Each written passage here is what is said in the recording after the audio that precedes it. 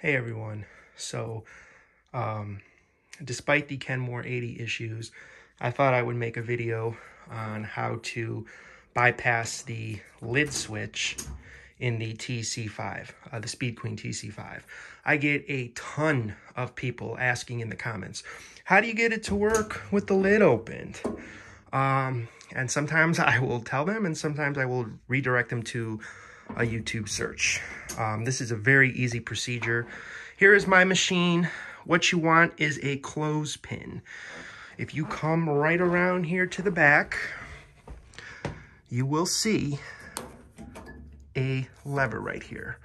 That is the lid switch. All you want to do is just stick the clothespin on there like that, and you are good to go.